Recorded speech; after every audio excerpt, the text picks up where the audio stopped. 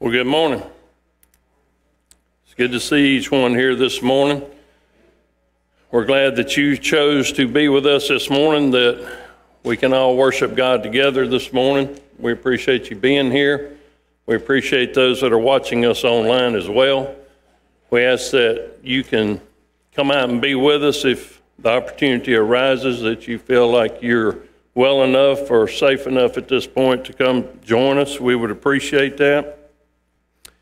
There's a few announcements this morning.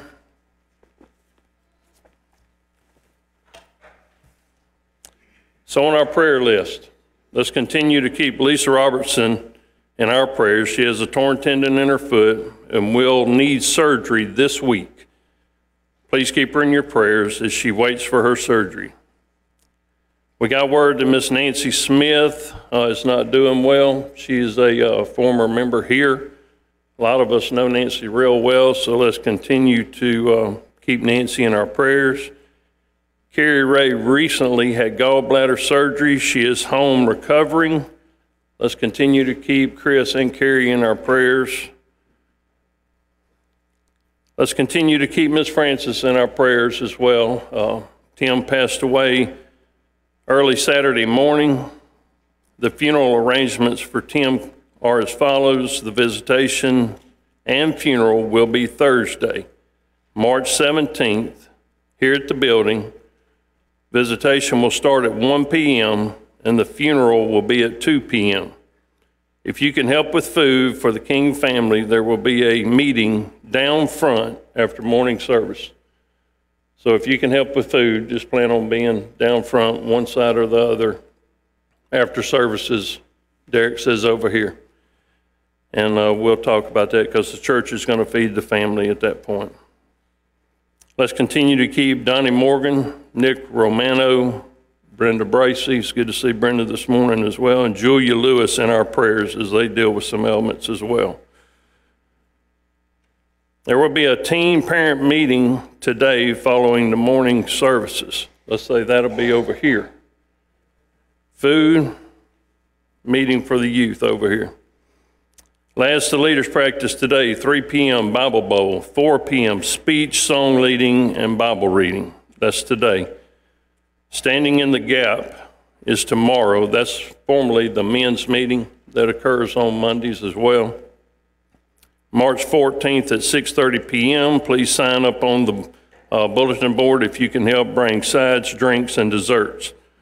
Ladies' Day, March 19th at 9 a.m. The guest speaker will be Emily Hatfield from Henderson, Tennessee. If you would like to help with Ladies' Day, please sign up on the list in the foyer. I've said this several times. If you need something to do, go through the foyer. There are several lists out there, and we would appreciate you getting involved with that. Ukrainian mission relief. It's on the front of our bulletin. It's also on round. These are items that you can bring to the building, and we'll find a spot for them. I think Derek said we're putting them downstairs right now, and we'll make sure that these items get to the proper place. These are items that are needed for that relief. Over the next several weeks, we will be collecting supplies to help those in Ukraine. All items donated need to be placed in the downstairs fellowship hall, designated areas for that relief. If you would like to make a monetary donation, please write your checks to the Sidewell Road Church of Christ, and in the memo line, earmark them for the Ukrainian mission relief. And so in a couple of weeks, we will be taking these supplies to the Holly Springs Church that is taking care of the distribution for these items. If you need more details, please see Derek Broom or Kayla McAdams. Teen Devotional, March 20th, following evening services. The teens have a Fear Factor night on March 25th. We will also be hosting the area-wide devotional Sunday, April 3rd, and we're collecting Easter eggs still. The Easter egg hunt will be coming up April 9th. Continue to bring those, and Car Care Group 2 meets tonight in B1. I believe that's all of our announcements. At this time, we'll have a prayer for the beginning of our service. If you'll go to me in God in prayer. Lord, we're grateful for this day, and we're thankful for all the blessings you give us each and every day, Lord. Most of all, we're thankful for Jesus and the sacrifice that he made for our sins and the cross that he bore for each one of us, and for that we are grateful. We're thankful for each person that chose to be here today. We ask that those that are not here or chose not to be here, that something will be said, something will be done to change their heart, that they would want to be here with us as well. Continue to be with us through this service as we individually and collectively present our worship to you, as we lift up our prayers, as we lift up our voices, and we break the word of life as Gary brings us a lesson, that we will be attentive to what is said and that we will listen and live it in our everyday lives, and that we will take it out and tell others about it. We're grateful for those that were in our classes this morning as we dig deeper into your word. We were studying this morning about the need to reach out like Jesus does to those that are lost and to those that need to hear that word. And I pray that that is something that we think about doing each and every day. Continue to be with us as a church. We're thankful for the church, and we're thankful for Sowell Road and what it means to each one of us. We're thankful for the efforts that we use here to spread your word. We're thankful for those that work in those efforts. We're thankful for Gary and Derek and Logan and the efforts that they make, and the deaf ministry that we have with Ed as well. We're grateful for them as they work with us. We're thankful for the eldership here, and we ask that you be with us as we try to further the work at this church. Give us strength, give us courage, and give us wisdom to do that. Continue to be with the deacons in their areas of worship, and as they help us to conduct this service, and as they help us conduct the needs of this church, and we ask that you let us as members look to them for areas that we can help in. We ask that you continue to be with this country and the leaders, that we will look for ways for peace, and that our leaders will look for ways for this country to be unified. Continue to be with our military here and our military abroad and keep them safe. Continue to be with those that are sick. Continue to be with those that I mentioned this morning. Continue to be with those that have lost loved ones, Lord. Be with Miss Francis, especially as Tim has passed on. We know that we're just sojourners in this world, and heaven is our eternal home, and that's what we look forward to. And it's our prayer that you take care of her as Tim has moved on to that eternal home. Continue to be with us through this service. Continue to let us listen, and continue to let us look to you for strength. It is in your name that I pray. In Jesus' name, amen.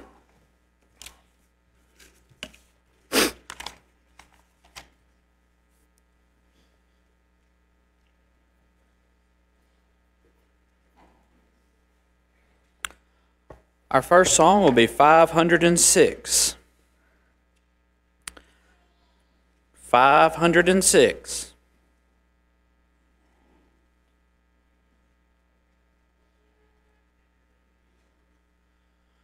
Tell me the story of Jesus, write on my heart every word. Tell me the story most precious, sweetest that ever was heard. Tell how the angels in chorus sang as they welcomed his birth. Glory to God in the highest, peace and good tidings on earth.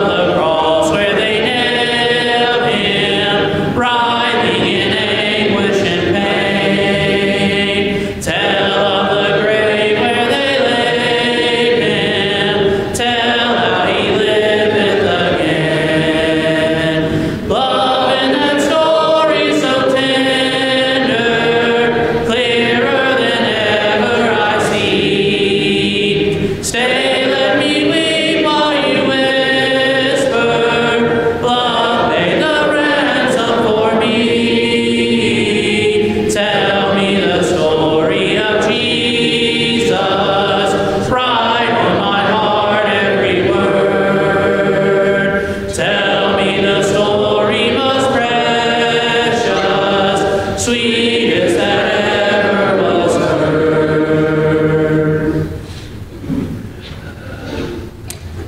The song before our scripture reading and prayer this morning will be in our folders. It will be B63. B63. We'll sing the first two verses and then the chorus, and then the third verse, and then the chorus after that.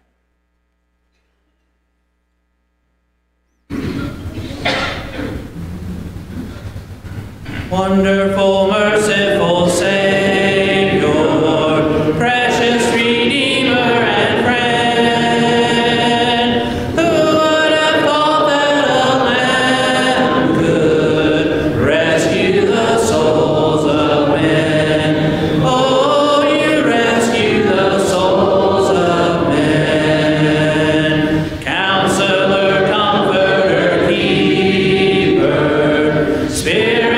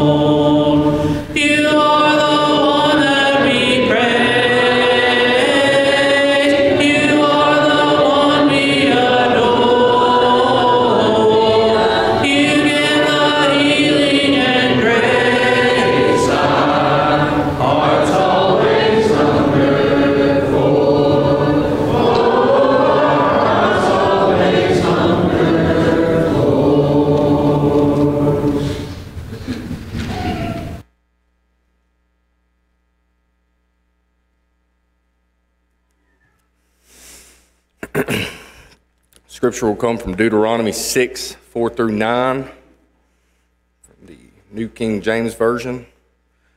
It says, "Hear, O Israel, the Lord our God is one. You shall love the Lord your God with all your heart, with all your soul, and with all your strength. And these words which I command you today shall be in your heart.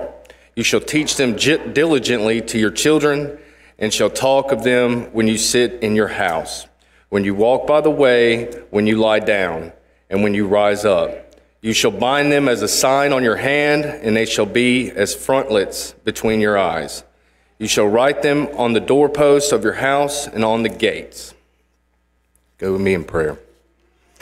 Dear Heavenly Father, thank you for another day to hear about a lesson about your word. Please pray for the King family. I know they've been through a lot with the loss of Mr. Tim. Please pray for Miss Lisa and all others on the sick list. It's quite lengthy, so that I know that they could use your almighty healing powers. Please pray for our first responders and soldiers fighting overseas, the sick and the shut-in. And please allow us to go throughout our lives and take what we learned today and use it to further your kingdom. In your name we pray, amen.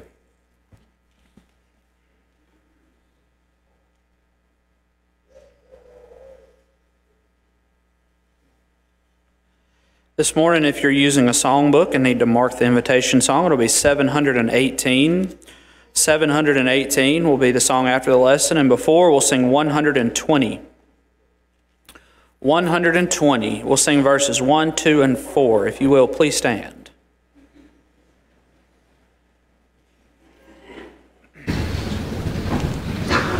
Give me the Bible, star of gladness gleaming, to cheer the wanderer, lone and tempest tossed. No storm can hide that radiance peaceful beaming, since Jesus came to seek and save the lost. Give me the Bible, holy message shining, thy light shall guide me in the narrow way. Precept and promise, all and love combining, till night shall vanish in eternal day. Give me the Bible when my heart is broken, when sin and grief have filled my soul with fear. Give me the precious words by Jesus spoken, hold up faith's lamp to show my Savior near. Give me the Bible, holy message shining, thy light shall guide me in the narrow way. Precept and promise, all in love combining, till night shall vanish in eternal day. Give me the Bible, lamp of life immortal, hold up that splendor by the open grave. Show me the light from heaven's shining portal, show me the glory gilding Jordan's way. Give me the Bible, holy message shining, thy light shall guide me in the narrow way. Precept and promise, all in love combining, till night shall vanish in eternal day. Please be seated.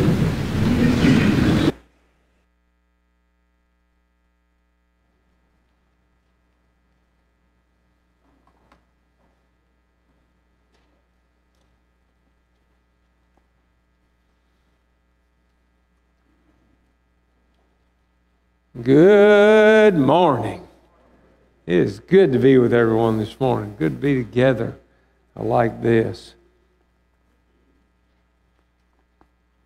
I had a unique experience, first time in my life, just not too many weeks ago.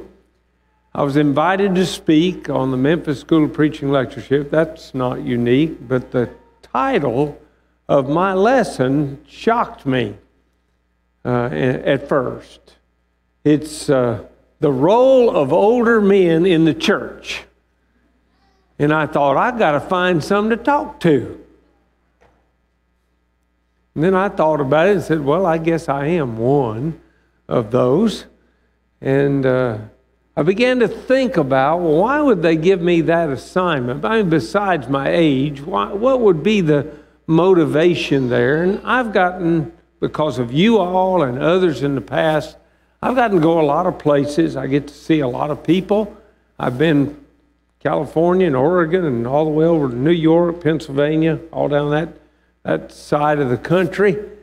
And people sometimes ask me, what is the number one thing the church needs? And I'll tell you my answer. We need to know how to read the Bible and understand it. Now, years ago, I wouldn't have been able to say that nearly as much, because we were not just a Bible-loving people, we were deeply involved in the Bible, in the study of the Bible. But in recent times, it appears to me that we have allowed all the busyness of life to push the Bible into the background.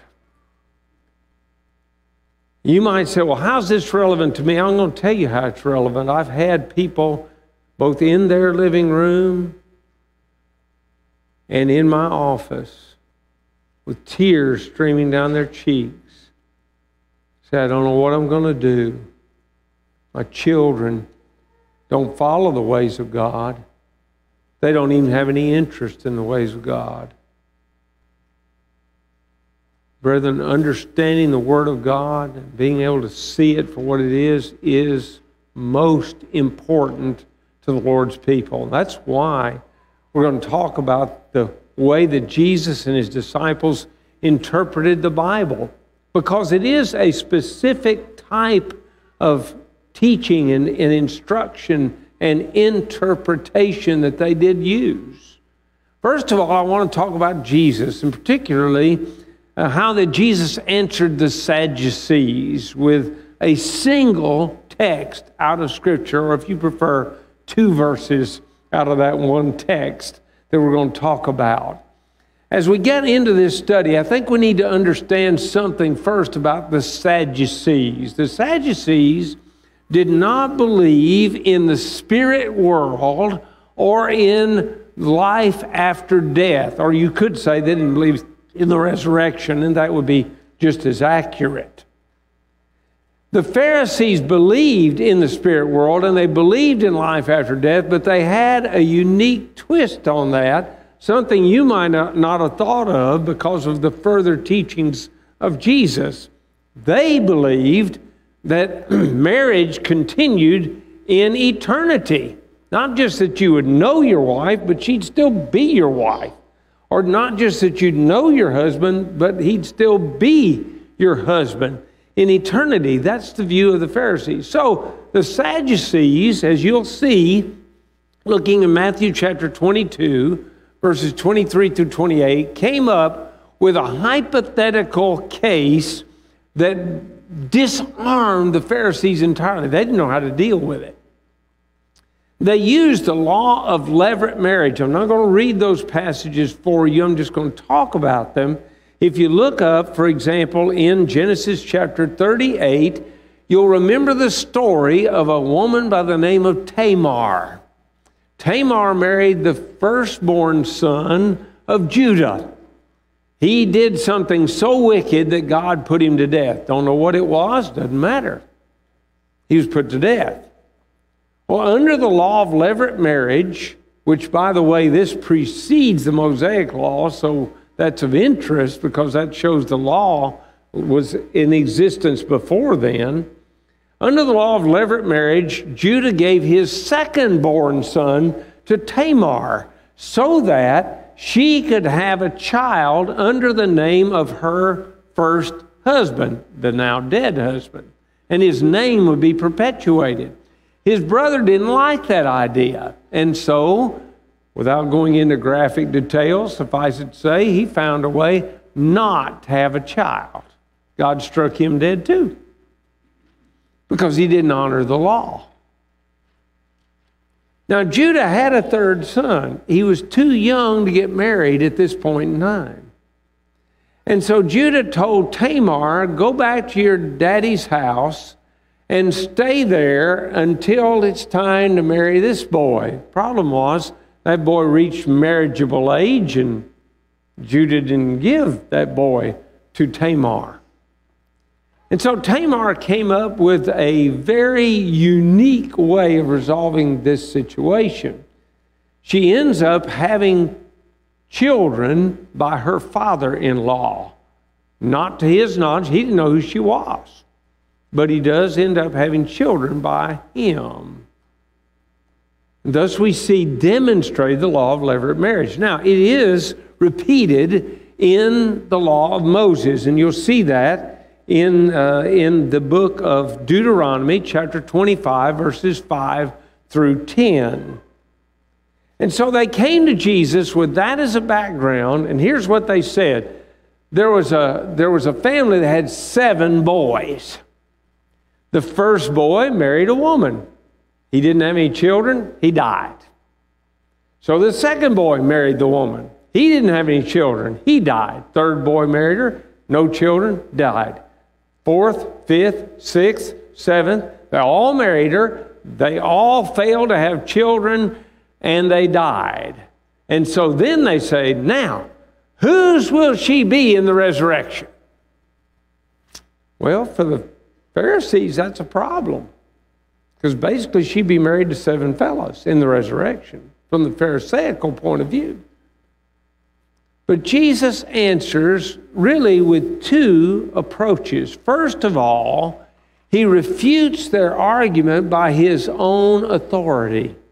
Look at Matthew chapter 22, and now I want to look particularly at verses 29 and 30. Listen to what he has to say. You are mistaken, not knowing the Scripture nor the power of God. For in the resurrection, they neither marry nor are given in marriage, but are like angels of God in heaven. Well, how does Jesus know about that? Well, he's from heaven. He's heaven come down to earth. And on the basis of his authority, on the basis of his knowledge, he says, you don't understand the resurrection at all. In the resurrection, there won't be any marriage. Instead, we'll be like the angels. Now, by the way, you might pigeonhole that in the back of your mind, because that serves to resolve a problem sometimes presented about the book of Genesis, where some people say angels married women and had children. Not possible. Angels do not have children. They don't get married. Not possible. How do I know? The Lord told me so. And so there's the resolution for it. And doesn't that point us immediately to something we need to teach our children? When God says something, it's true, not just today, it's always true. When God speaks the truth, it's not a flexible truth. It's unfortunately, we live in a society, we live in an age in which truth seems to be flexible. Not so with God.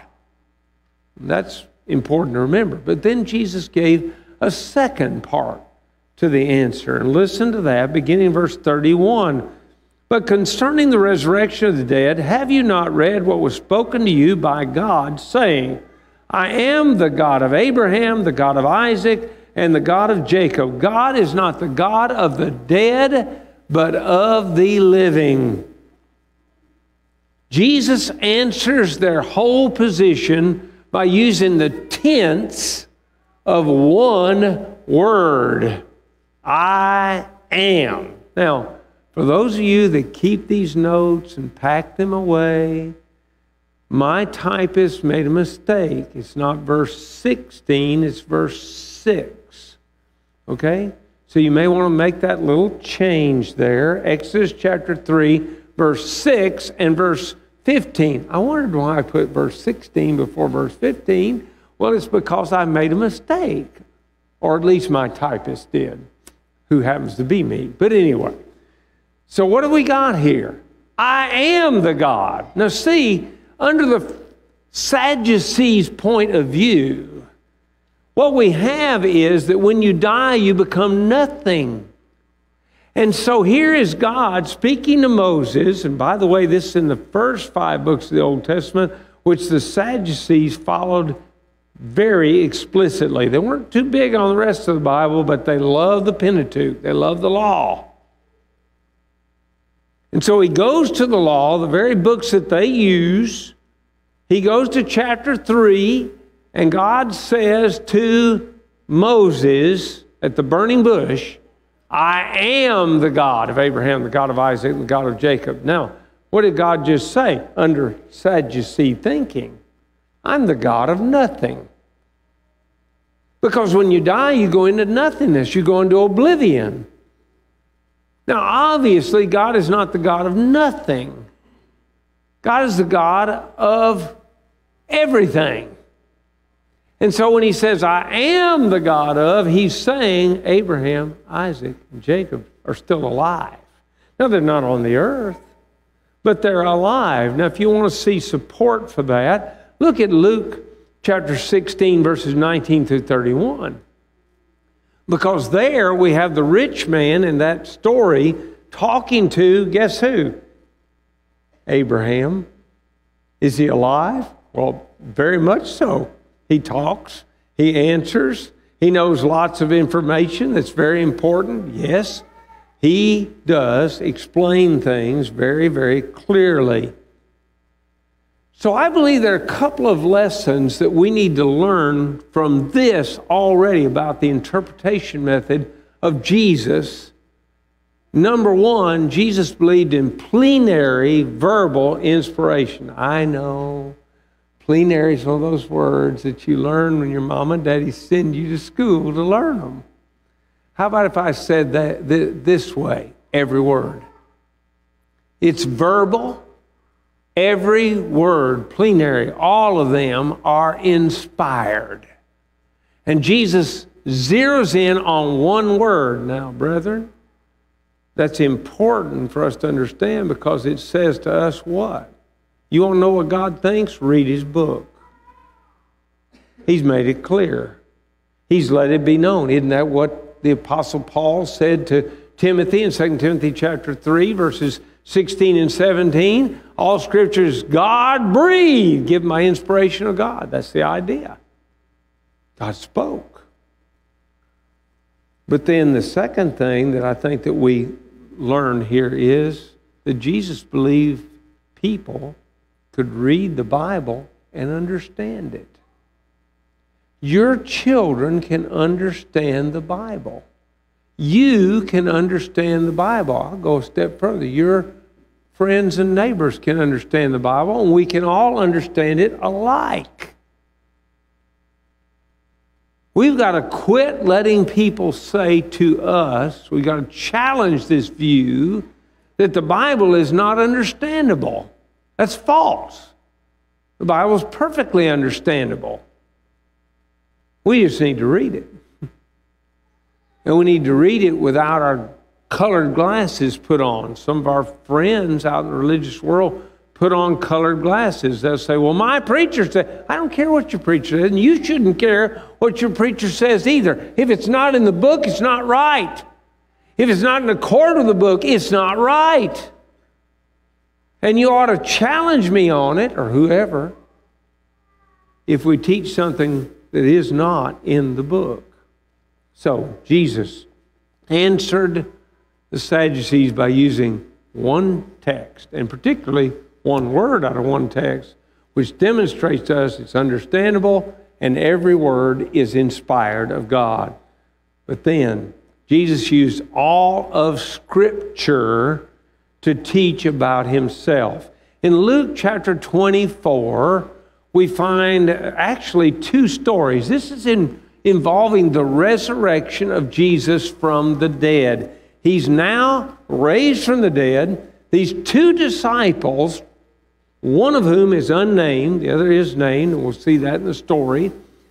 These two disciples walk from Jerusalem to Emmaus. It's not very far. Jesus joins them on the road, but they don't know who He is. Their eyes have been clouded over somehow, so they don't know who He is. And they're walking along. Guess what they're talking about? Well, what would you talk about? Jesus was crucified on Friday. He was in the tomb Friday and Saturday and Sunday morning. Some of the women said, He's alive. We've had a vision of angels, and they say He's living. And these fellows are talking about it. And Jesus turns to them as they walk along, and basically He says, what are you fellas talking about? And in our terminology, they said, where have you been living these last few days? Under a rock? You don't know what's been going on? And they began to tell Him about the very things we've just talked about. How that the one they thought was going to be the Messiah, He's going to be the king that's going to lead them in victory over Rome, and they're going to dominate the world, that very one was put to death on the cross of Calvary. And that they buried Him. And now today, some women are saying that the angels told them He's alive. Jesus' response to that comes in verse 25 of Luke chapter 24. O foolish ones and slow of heart, to believe in all that the prophets have spoken. Ought not the Christ to have suffered these things and to enter into His glory?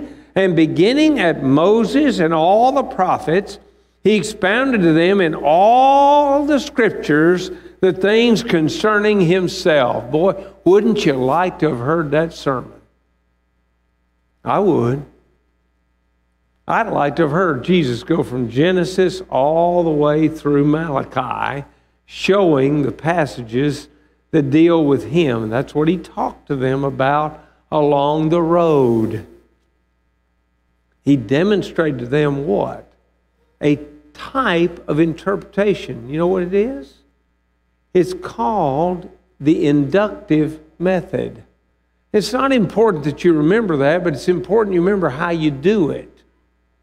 The inductive method is taking everything that Scripture says about a particular subject, reading it all together, and coming to a conclusion as to what Scripture teaches. I'm going to tell you what the Old Testament teaches from beginning to end of the Old Testament. It teaches that the Messiah is going to come, he's going to be put to death, he's going to be laid in a tomb, and he's going to be raised from the dead. Paul argued that again and again in the book of Acts, starting in Acts chapter 13, I might add, and going right on through all the missionary journeys. That was the point that he made, and he made it from Scripture without fail.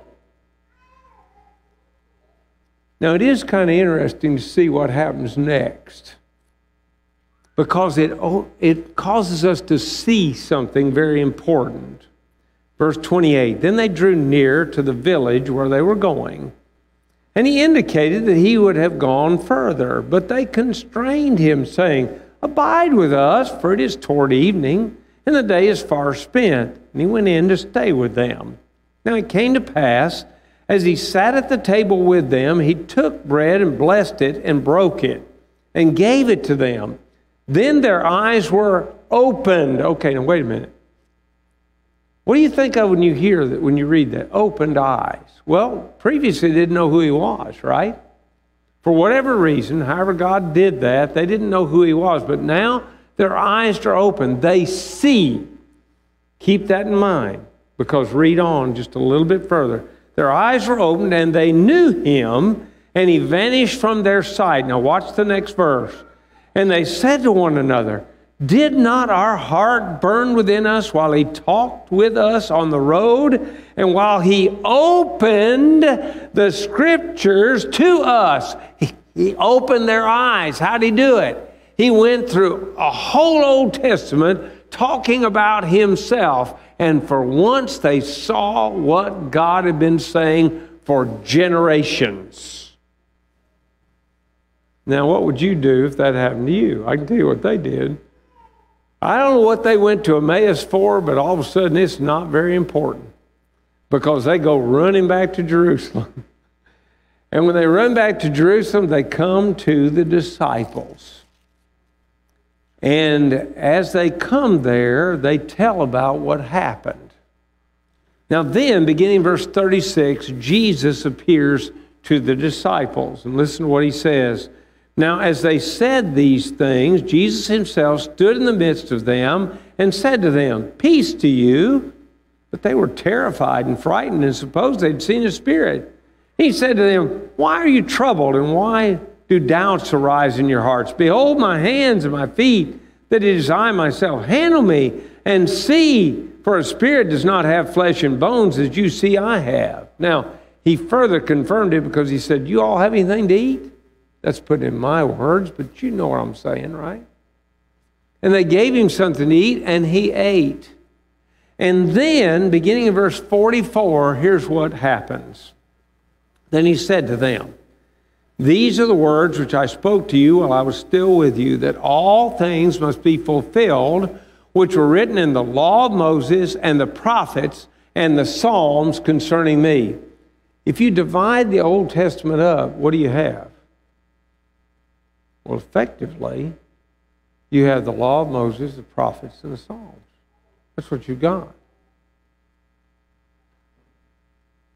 God's Son had told them. When did he start telling them? You know, it was very early on that he said, I've got to suffer and die and be raised again. It's very common for him to talk about it. They didn't hear it. They didn't want to hear it, I don't think. And I'm not sure I would have either. But now he goes through the entire Old Testament, showing them, or has shown them, what this means. And watch verse 45. And he opened their understanding that they might comprehend the Scriptures. Now, all of a sudden, these people who have been grieved because Jesus died on the cross, now all of a sudden they should know why he died on the cross. And now listen to what he says next. Thus it is written, that's what he's been talking about, right? And thus it behooved Christ to suffer and to rise from the dead on the third day, and that repentance and remission of sins should be preached in his name among every nation, beginning at Jerusalem. What did he do? He took everything the Bible had to say about himself. He showed death, burial, resurrection were necessary, and now it's your job to tell the world. And by the way, he got that out of the Old Testament too. That all nations are going to be invited to the mountain. Look at Isaiah chapter 2 as just one example of that. Jesus looked at the Scripture, and when he looked at the Scripture, what did he see? He saw that it was something we should go through and pick everything that dealt with the subject, come to a conclusion, and tell what it is. Now watch. Peter got the message. Peter reasoned about Judas' replacement who must be chosen. We're talking about Acts chapter 1. You remember that after Jesus ascends, they're told to go into the city and wait because power is going to come from on high. The Holy Spirit's going to come, is the idea. And while they're waiting, we find the Apostle Peter dealing with these matters.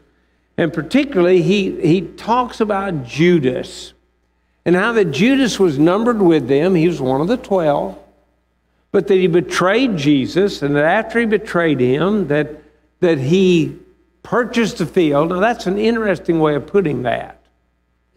Because he didn't purchase the field. He threw the money into the temple. But the money that was his was used to buy this land.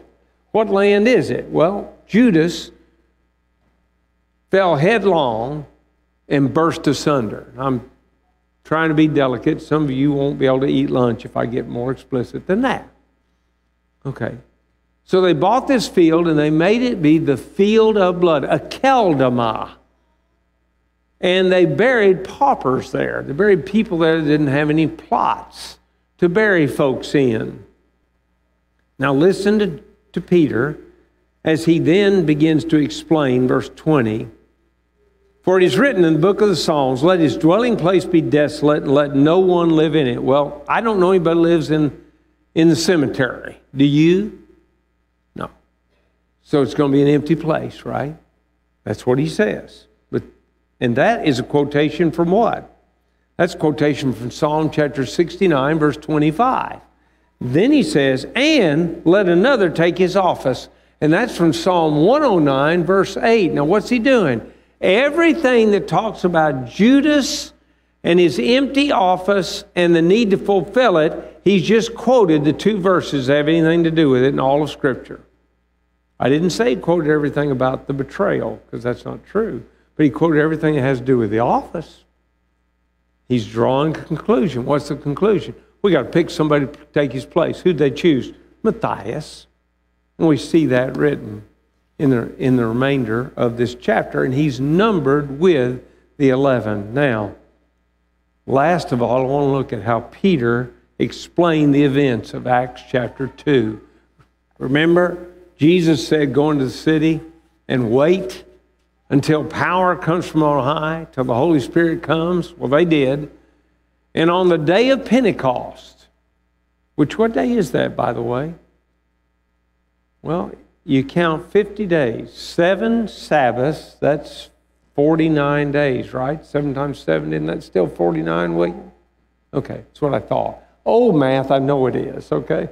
7 times 7, 49, and it's the day after. What day is that? That's the Lord's Day. On the Lord's Day, the Spirit came down, and all the apostles were inspired by the Spirit to be able to speak in languages they'd never studied. And people gathered around. Big crowd came around, and everybody's kind of looking at each other, and each one's saying, well, I hear them, they're talking in my language. They're saying exactly what I was born in, English, German, French, whatever it was. We're all hearing it in our native tongue.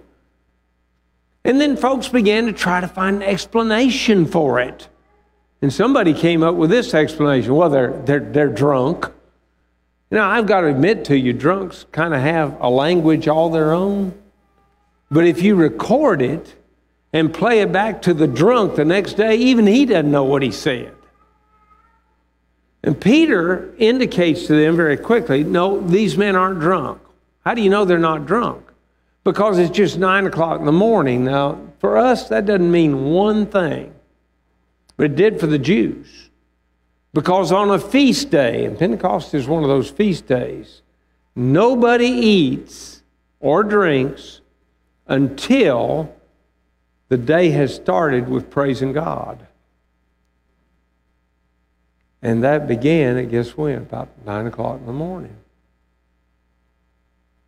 So, they're not drunk. Hadn't had an opportunity to be drunk. But instead, now watch him. This is that which was spoken of by the prophet Joel. One that talked about this in detail. The only Old Testament prophet that talks about the day of Pentecost in detail is Joel. He quotes from chapter 2, verses 28 through 32. And when he gets to the end, it's verse 21 in Acts 2. It says, and it shall come to pass that whoever calls on the name of the Lord shall be saved. Now, Peter seizes on this opportunity, and he begins to talk about Jesus. Now, these are Jews in front of him. What's he going to do to convince them that Jesus is the Son of God? He's going to use Scripture. And he's going to search through the Old Testament to find things that support his position. Listen to him, beginning verse 22. Men of Israel, hear these words. Jesus of Nazareth, a man attested by God to you by miracles, wonders, and signs, which God did through him in your midst, as you yourselves also know. Him being delivered by the determined purpose and foreknowledge of God, you have taken by lawless hands, have crucified and put to death. Now wait, stop just a minute. He didn't quote the verse, but he was laying it out. That's Isaiah 53. God knew they were going to kill him. Isaiah 53 makes that very plain. Continue. Whom God raised up, having loosed the pains of death, because it was not possible that he should be held by it. Now, pause. Why did Peter not tell them about Isaiah 53 and the death on the cross that was foretold? Because they all knew he died on the cross. What was it they didn't believe? He's raised from the dead. That's what they didn't believe. So the rest of his sermon is all about what? The resurrection. And now he's going to zero in on passages that talk about the resurrection. Listen to him. For David says concerning him, I foresaw the Lord always before my face. For he's at my right hand, that I may not be shaken. Therefore my heart rejoiced, and my tongue was made glad. Moreover, my flesh also will rest in hope. For you will not leave my soul in Hades, nor will you allow your Holy One to see corruption.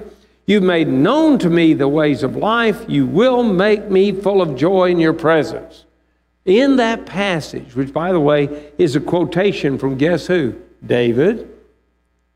Psalm chapter 16, verses 8 through 11.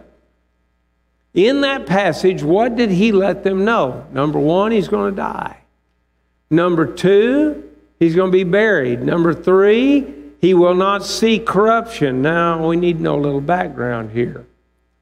The Jews believed that the body began to decay on the fourth day. So what did God say through David? I'm not going to leave him in the ground longer than 3 days. How long was Jesus in the ground? Not longer than 3 days. He came up on the third day, raised from the dead. Did that fulfill prophecy? You know it did. And demonstrated what? Well, Peter's going to tell us. Men and brethren, let me speak to you, freely to you of the patriarch David, that he's both dead and buried, and his tomb is with us to this day. Brethren, it's time we read the Scripture and use our minds. That's what Peter's doing here. He's saying David wasn't talking about himself. Well, surprise, surprise. How do they know that? Because his tomb's right down the street. Everybody knows where David's buried. He's dead, and he didn't come out of the tomb.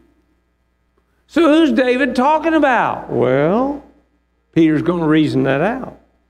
Therefore, being a prophet, and knowing that God had sworn with an oath to him that of the fruit of his body, according to the flesh, he would raise up the Christ to sit on his throne. Why do you think Matthew went to all the trouble in Matthew chapter 1 to tell us that Jesus is a descendant of David? Why do you think Luke, in Luke chapter 3, went to all the trouble to let us know Jesus is a descendant of David? I'll tell you why. Because David was saying, a seed of mine, a great grandchild of mine, is going to be raised from the dead. That's what he was saying. And that's what Peter's arguing right here. So listen to him. He, foreseeing this, spoke concerning the resurrection of Christ, that his soul was not left in Hades, nor did his flesh see corruption. In other words, he's going to come up before the fourth day, right? He'll come up on the third day. This Jesus God has raised up, of which we are all witnesses. Therefore, being exalted to the right hand of God, and having received from the Father the promise of the Holy Spirit, he poured out this which you now see and hear. Don't you love it? Peter's tying the whole thing together. You all want to know what's going on here. Let me tell you what's going on. He says, Joel told about it. God's raised Jesus from the dead. Jesus sent the Spirit just like he promised, and just like Joel said he would. And that's what's going on here. Now watch him, because he's not through yet. For David did not ascend into the heavens, but he says himself, the Lord said to my Lord, sit at my right hand till I make your enemies your footstool. By the way, that quotation is from Psalm chapter 110, verse 1. God said, I'm going to raise him up and I'm going to put him on the throne. Is he the Messiah? Well, where do Messiahs sit? On thrones. He's on the throne. Where? In heaven. That's where he's on the throne. The kingdom's come. It's here. And who got the keys to the kingdom? Oh, Matthew chapter 16. Some guy by the name of Peter. He's got the keys, right? And he's going to use those keys. Listen, therefore let all the house of Israel know surely that God has made this Jesus, whom you crucified, both Lord and Christ. He's the king. That's what Peter declares. Well, now they're hurt. I mean, they're hurt because they know what they've done. They've put to death the Son of God. And so they cry out and say, men and brethren, what shall we do? And watch Peter now. He pulls out the keys out of his pocket. And what does he say? Repent and be baptized, every one of you, in the name of Jesus Christ for the remission of your sins, and you shall receive the gift of the Holy Spirit. What's happened here? He used the inductive method to talk about how that the Scripture had anticipated Jesus' death, burial, and resurrection. And that the events of the day of Pentecost were clearly a fulfillment of prophecy, which means Jesus is on the throne. How do you know he's there? Because he made the call. I got safely here. That's the way we do it, right? You go on a trip. We've had people leave our house, especially women at night. We'll say, would you please just text us or call us when you get there so we know you're safe? Well, how do we know Jesus got to heaven? Because the Spirit came. That's how we know. That's what he said would happen in John chapter 16. The Spirit came, they were empowered, they preached the truth, and what did they declare? Jesus is the Son of God. And what are you going to do about it? Well, if you want to be saved, you're going to repent and be baptized. Brethren, we can teach our children to understand Scripture, but first we better learn to do it ourselves, hadn't we? Jesus believed the entire Bible was inspired. We demonstrated that from one passage that he used in talking to the Sadducees. Jesus used Scripture, all of Scripture, to teach his disciples about himself and the two on the road to Emmaus, as well as the apostles. And then Peter used Scripture to determine that Judas' office had to be fulfilled, and that Jesus was raised from the dead. All that was demonstrated quite clearly. Have you seen the truth today? If you've seen the truth, Peter's already told you what to do. Why don't you do it now? Come as we sing. At the door is standing, patiently drawing near. Entrance within demanding,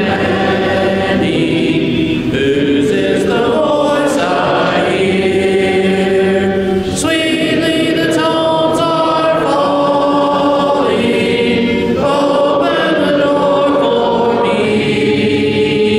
If thou wilt heed my calling, I will abide with thee. All through the dark hours dreary, knocking again is he. Jesus, art thou not weary, waiting so long for me? Sweetly the tones are falling, open the door for me. If thou wilt heed my calling, I will abide with thee. Door of my heart I hasten, thee will I open wide. Though he rebuke and chasten, he shall with me abide. Sweetly the tones are falling, open the door for me. If thou wilt heed my calling, I will abide with thee. Please be seated.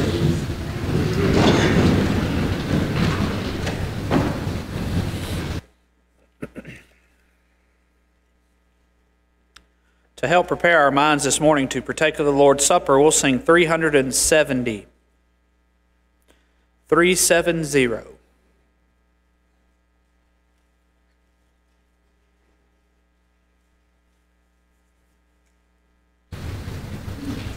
Night with ebb and pinion brooded o'er the vale. All around was silent, save the night winds wail. When Christ, the man of sorrows, in tears and sweat and blood, prostrate in the garden, raised his voice to God, smitten for offenses which were not his own. He for our transgressions had to weep alone. No friend with words to comfort, nor hand to help was there.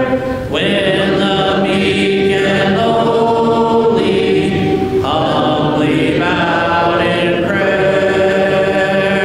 Abba, Father, Father, if indeed it may, let this cup of anguish pass from me, I pray. Yet if it must be suffered by me, thy only Son,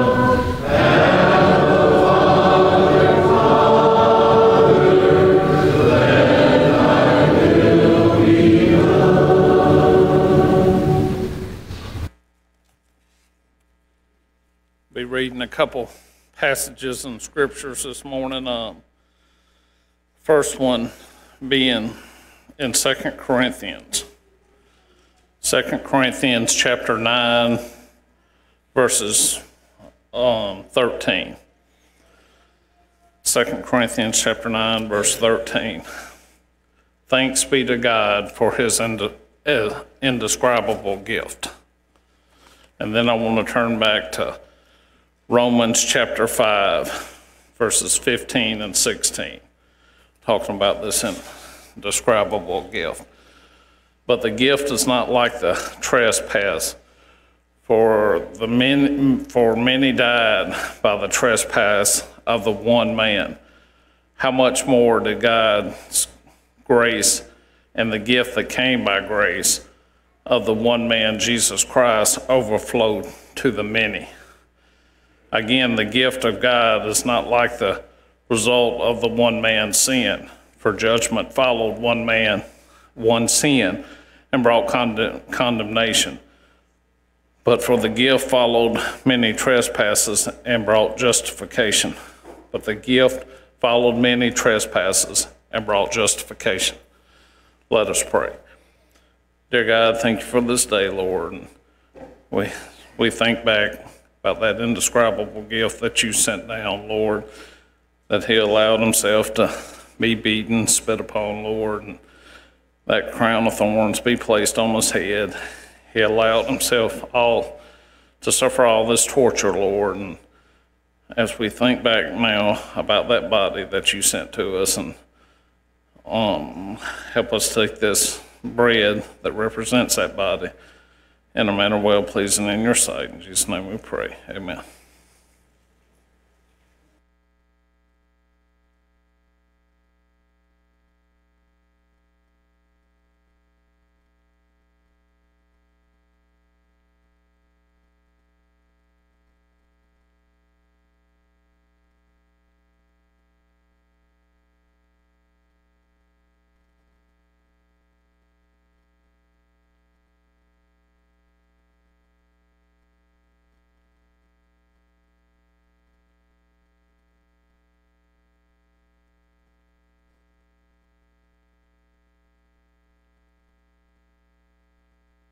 Let us pray. Dear God, in likewise manner, we think back about that precious blood that was shed for us, Lord. So hopefully one day we take advantage of that blood and we can spend eternity with you, Lord. And we think back about how you gave that gift to us, Lord, and sent your Son, Jesus, shed that precious blood. And let us take this cup in a manner well pleasing in your sight. In Jesus' name we pray. Amen.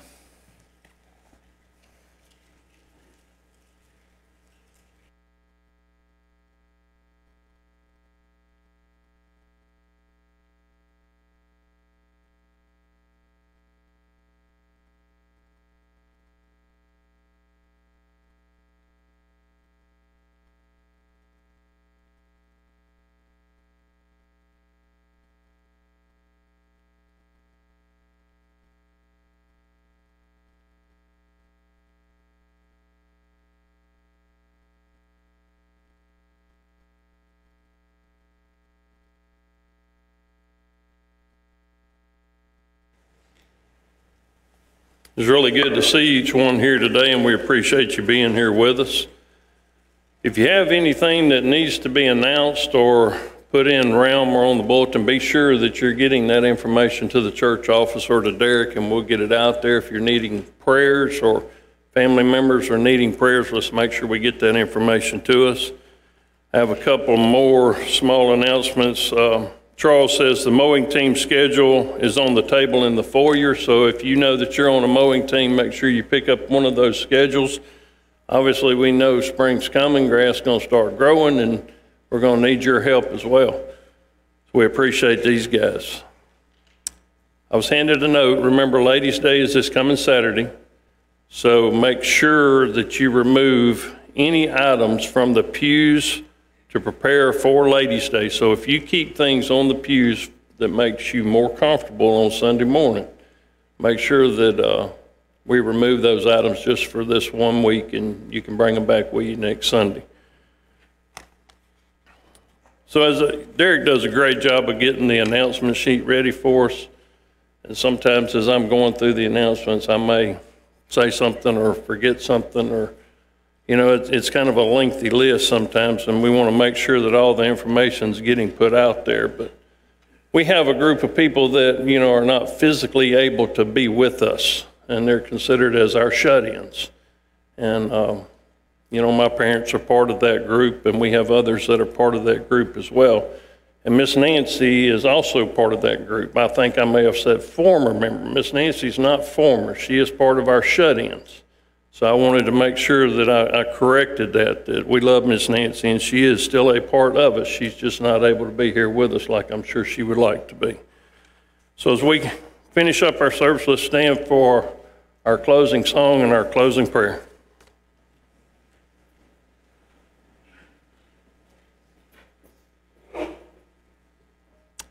Our last song this morning will be 545. 545. We'll sing verses 1 and 4. Men, don't forget there's a sign-up list in the back and in the foyer out there for tomorrow night for things to bring. So if you don't mind checking that and sign up to bring something. 545. This world is not my home. I'm just a passing through. My treasures are laid up somewhere beyond the blue. The angels beckon me from heaven's open door, and I can't feel at home in this world anymore. Oh Lord, you know I have no friend like you. If heaven's not my home, then Lord, what will I do? The angels beckon me from heaven's open door, and I can't feel at home in this world anymore. Just up in glory land we'll live eternally. The saints on every hand are shouting victory. Their song of sweetest praise drift back from heaven's shore, and I can't feel at home in this world anymore. Oh Lord, you know I have no friend like you. If heaven's not my home, then Lord, what will I do? The angels beckon me from heaven's open door, and I can't feel at home in this world anymore.